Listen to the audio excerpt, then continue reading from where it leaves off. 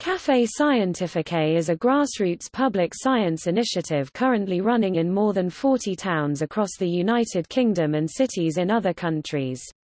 At least 12 cafés outside the UK are organised by the British Council alone. Similar but independent events have also sprung up in many cities using variations of the Café Scientifique or Science Café monikers. Typically, one monthly evening meeting is organized in a café or bar to which one or several scientists are invited to talk in layman's terms about their work in a topical or even controversial area. The events are known for their informal and friendly atmosphere, and are believed to improve the image of scientists and careers in science. Café Scientifique aims to demystify scientific research for the general public and empower non-scientists to more comfortably and accurately assess science and technology issues, particularly those that impact on social policy making. Many Café Scientifique organizers choose to communicate with each other by means of a centrally managed mailing list. There also is a series of cafés run in schools. These are called Junior Café Scientifique.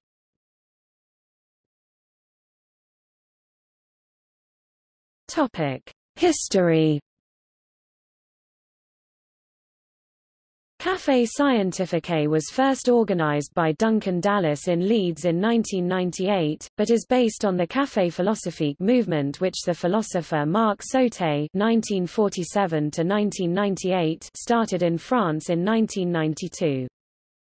In France it was started by scientists who thought they ought to inform the public more, and in the UK it was started by members of the public who wanted to know more about science. In both countries it moved out of an academic structure into popular locations, and thereby attracted audiences. It started at a time in the UK where COPUS, the Committee on the Public Understanding of Science, organised by the Royal Society and the British Association for the Advancement of Science, thought that the public did not understand science and needed to be better educated and lectured to. Newspapers considered it very odd that people should go to a café, drink wine and discuss science rather than just gossip. However, the public were becoming more concerned about topics like mad cow disease, GM crops, cloning, etc. During the last decade the subject has moved from public understanding through science communication to public engagement and has been embraced by academic disciplines, government departments, research institutes, politicians, educators and policymakers. When it started, Café Scientifique was considered weird and avant-garde, however it is now enmeshed in a huge industry.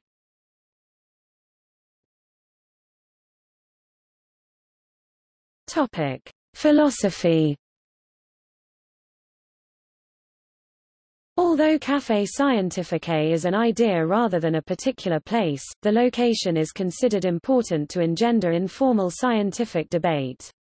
The café setting is selected to be relaxing, in contrast with a more formal lecture hall setting, and everyone attending is given equal respect.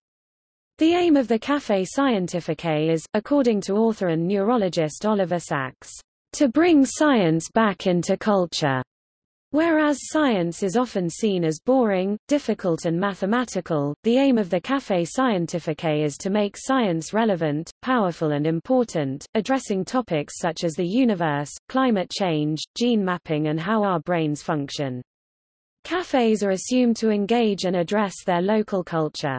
In Britain there is usually one speaker, in Denmark there are two, one non-scientist, and in France often four, as well as a band in the interval. In Japan more respect should be shown to old people, so questions and opinions are done by SMS onto a big screen, so that no one knows the age of the commentator. In Africa topics are down to earth, how to live with HIV, avoid malaria or understand water purification. The cafés aim to promote a cultural examination of science by local people.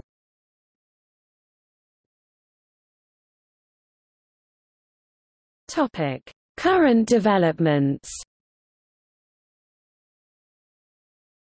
Individual cafes have many different names and often don't require funding, they only pay the speakers traveling expenses by asking for donations from the audience. So cafes provide the opportunity for individuals and groups to initiate many different forms: street science, comedy, music, theatrical readings, dancing, demonstration, etc. Internet technology has provided the basis for the expansion of cafes. The main website has provided support for cafes to start up in the Middle East, Africa and Asia. But now individual cafes are using their websites to expand their audience and prolong the discussion. Cafes have been set up in schools in France, Italy, Britain and now in Africa. Pupils are asked what subjects they would like to discuss, and are then asked to organize, advertise and chair the meeting, which should not take place in a classroom. Usually a speaker, younger rather than older, comes from a local university to talk at the school.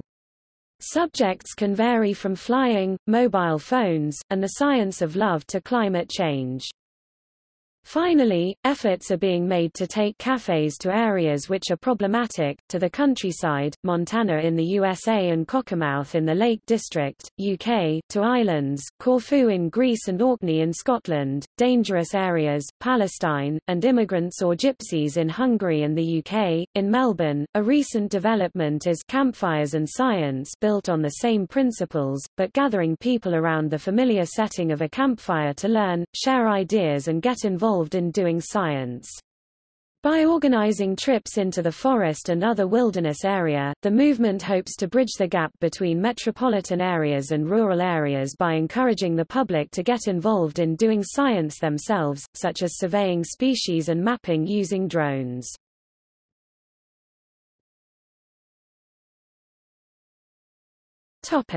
See also: